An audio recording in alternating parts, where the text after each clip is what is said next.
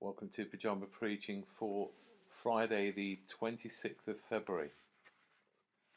And we're looking at Mark chapter 14 verses 10 and 11.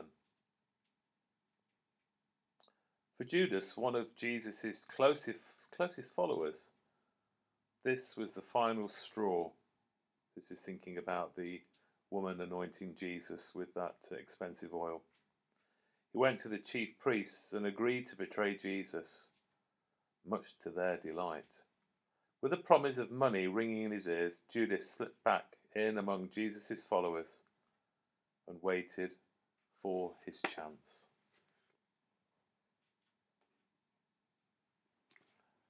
So, Barclay begins his commentary by saying, "It is with consummate artistry that Mark sets side by side the anointing at Bethany and the betrayal of Judas, the act of generous love and the act of terrible treachery." And I scribbled a few notes. We know so little about Judas.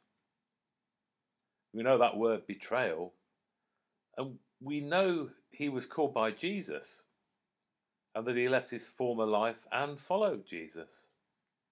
Judas wasn't like the other disciples, though, because they all came from Galilee. But he was from Kerioth, which was a small village on the southwestern extremity of the territory of Judea. It was occupied by the Edomites, and if he was descended from the Edomites, he wasn't actually a true Jew because he wasn't from one of the 12 tribes. We know nothing about his family apart from the fact that his father was called Simon. Matthew, Mark, and John all identify Judas as being the one who would betray Jesus, to give over.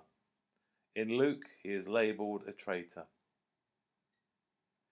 We're told that Judas went to his own place in Acts 1 verse 25. We don't really know what that means. His fate was in God's hands. And we can leave it at that. Barclay adds, "We shudder at Judas, but let us think again. Covetous, jealousy, ambition, the dominant desire to have our own way of things. Are we also very different?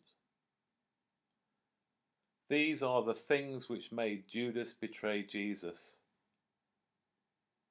And these are the things which still make people betray him today."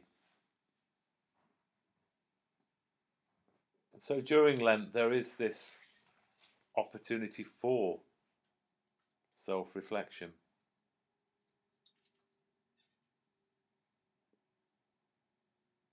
And maybe the words of "and can it be that I should gain an interest in the Saviour's blood? Died he for me?" When we think back on our indiscretions, our stupidities. And think back to Ash Wednesday, when our sins are forgiven and we mark ourselves with a sooty cross. Amen.